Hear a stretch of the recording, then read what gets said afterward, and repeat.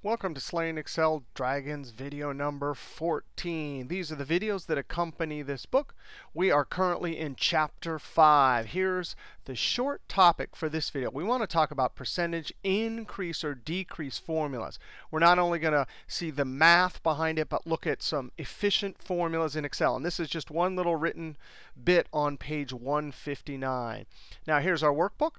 Excel start file, and of course you can download this on the link below the video. We're on the sheet CR4. Now, this is just a little bit of a little blurb about math before we go on and do all these cell reference sheets. And a number of these cell reference examples, I'm going to use the concept of percentage increase or decrease. Now, this is page 159 in the book.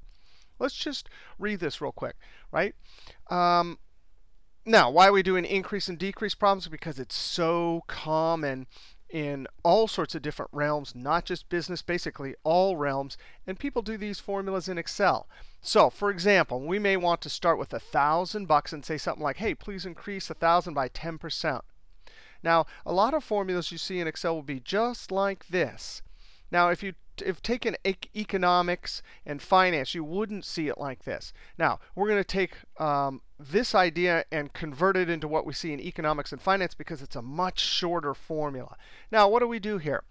1,000, plus, and then 1,000 times 10%. Now, of course, in Excel, that gets converted to a decimal first. Then we do our multiply, and that's $100 plus the original amount. So original amount, the principal, plus some amount change. And that gives us our end result.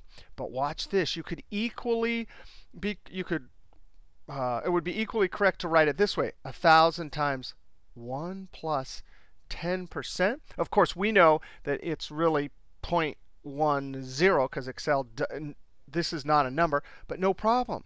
Well, this right here can be reduced to this, right? 1,000 times 1.1, and that equals our $1,100. This is how you see it in economics and finance and other realms also, accounting sometimes.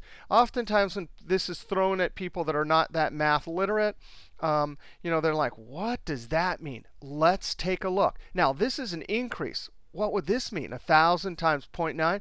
That would be a 10% decrease. We'd say decrease 1,000 by 10%. And you could quickly write it like this. Now, here's the reason why. If you go back to this one, 1,000 plus, and then restate the original principal or the starting amount, times whatever it is. By the way, if this was a decrease, it would be minus 0.1. With this then gets reduced to this. And of course, we would see it like this. Now, why is that true? It's due to something called factoring. Now, I want you to look here. There's 1,000 times a number plus 1,000 times 1.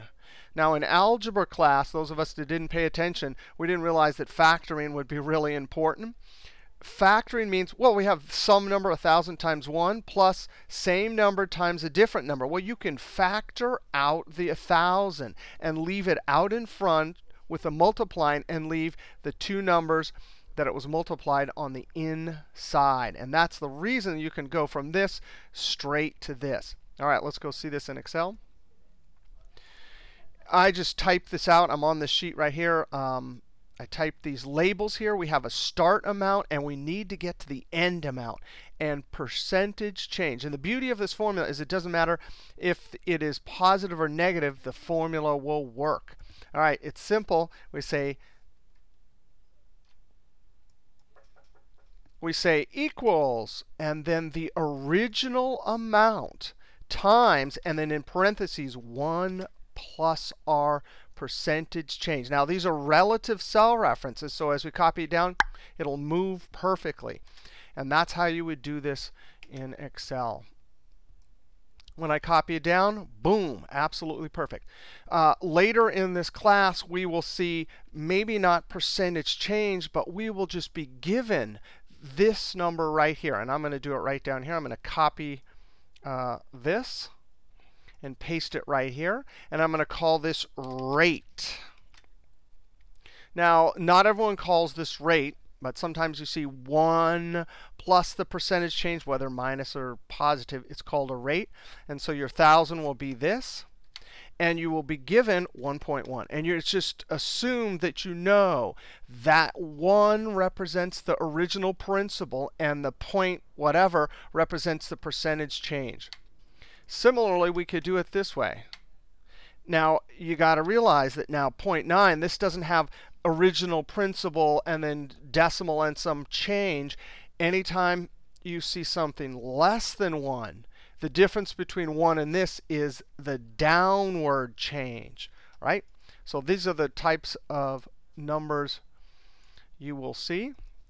Sometimes you'll see it like this, and then you got to do that. But in this case, we're just given. So what do? Multiply this times this. That's the principal. That's the change. Ooh, no original principal. Bummer. It's less than 1. So the end amount is going down. Control Enter and copy it down. Now I'm going to highlight those two and then hold Control and highlight these two. And I'm going to use the keyboard shortcut for currency, Control Shift 4. Maybe I should have done this too, Control Shift 4. All right.